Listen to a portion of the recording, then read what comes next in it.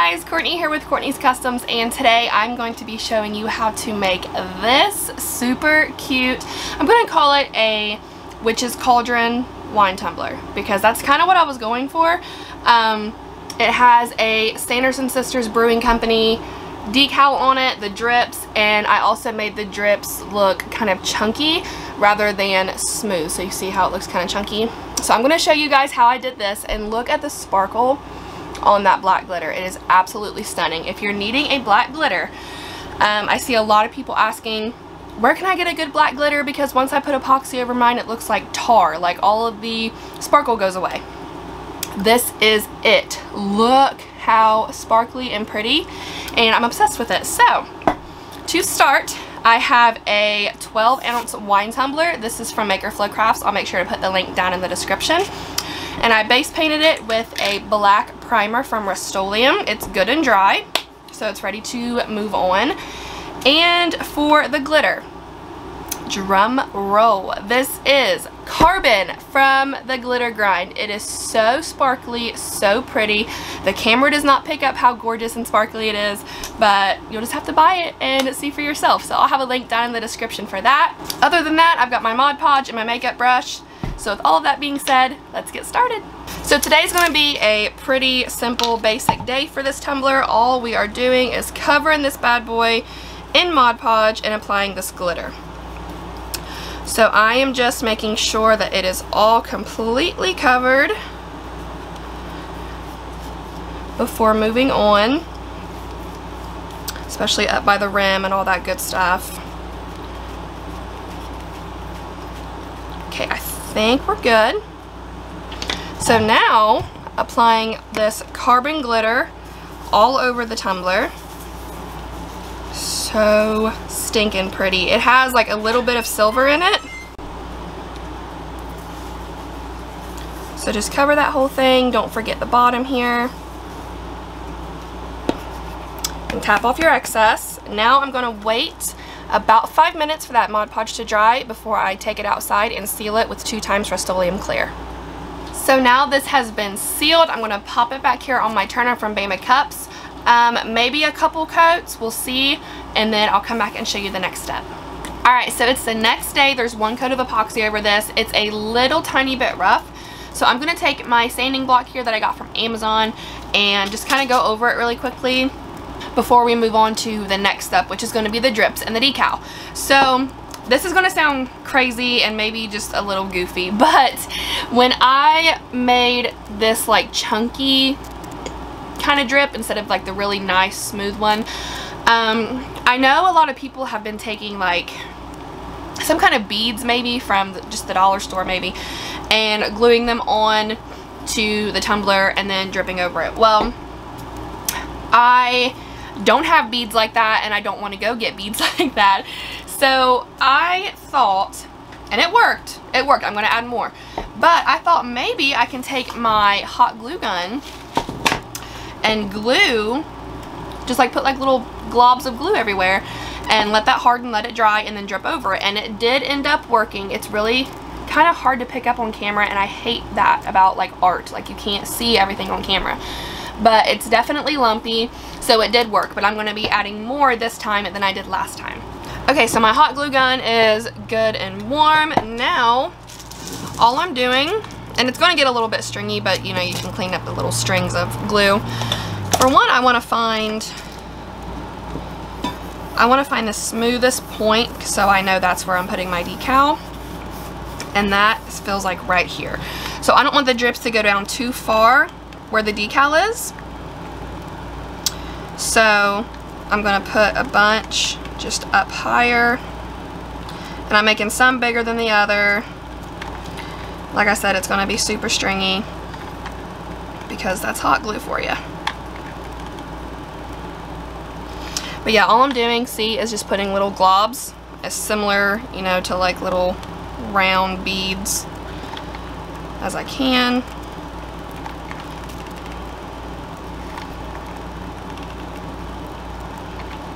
Just want to make it look lumpy.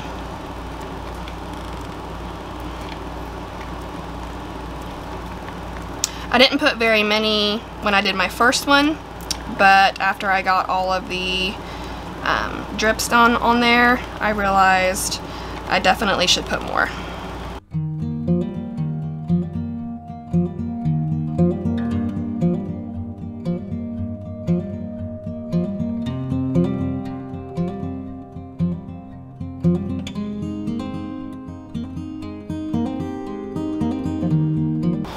Alright, so I've got some globs of hot glue going all the way around it. This spot I left open for the decal.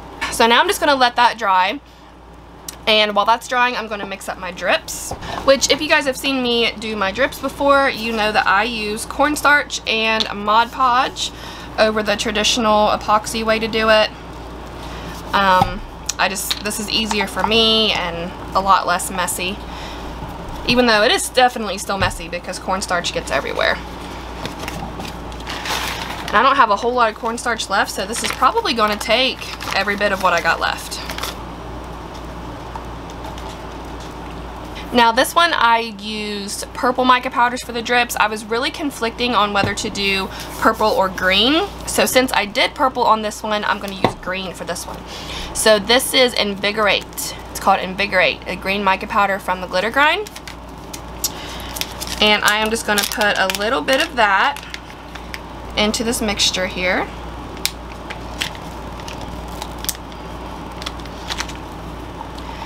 And until, you know, after you get the drips on and the Mod Podge dries clear, this green is going to look a little brighter or lighter colored and a little more faded. It'll be much more vibrant after the Mod Podge dries onto the tumbler. So now all of these little lumps and bumps are good and dry. I'm going to start applying my drips. And I'm going to do just a little bit at a time because I do not have enough cornstarch to make this as thick as I really wanted it to be. So I'm just going to apply a little bit at a time.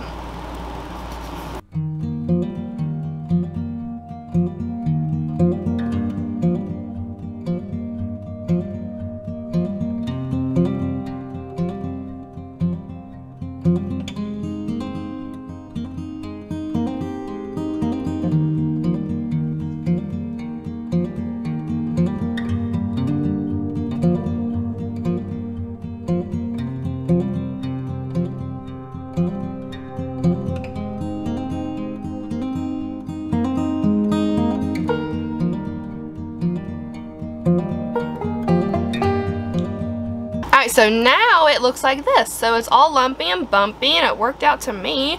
So I have this little space right here where I'm able to put this decal. I think they look really cool. I don't know if I like the purple or the green better. But this green will also start to be more vibrant once that Mod Podge dries, and you'll see that the color gets a lot brighter. So I'm just going to wait for a little while, work on some other stuff, and let this Mod Podge dry really good, and then come back and show you guys what to do next. Okay, so now for the decal. I printed it out, sealed it, sprayed it white, seal it again. I just posted a video on why I do that. If you have white water slide paper, you don't have to spray it white. But essentially, I turned a clear water slide into a white water slide. I'll link the video up here somewhere. So if you are curious, if you haven't seen it, you can go watch that. It's a more like in-depth video. So you can see it. This is the water slide decal. It says Sanderson Sisters Brewing Company. Salem, Massachusetts, quality brew, established 1693. I got it on Etsy, and I'll make sure to put the link down in the description. But all that's left to do is to apply that decal. So I'm going to put it right here where there is a blank spot. And also when it comes to this Mod Podge, after applying it, make sure you wait several hours, even overnight if you can, to epoxy it, because even if the Mod Podge is dry, it's still going to be squishy. And if you try to put epoxy over it, it's just going to smear everywhere, and that would suck. So try to wait overnight, or at least, you know, several hours, like 4 hours or something, before applying your epoxy.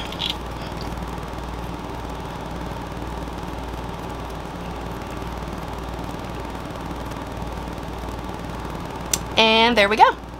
So now I have a purple one and a green one, and I'm absolutely obsessed. I love it. I love how really also whenever you do drip cups like this, no two cups are going to come out the same, just because, you know, it's really hard to control the drips.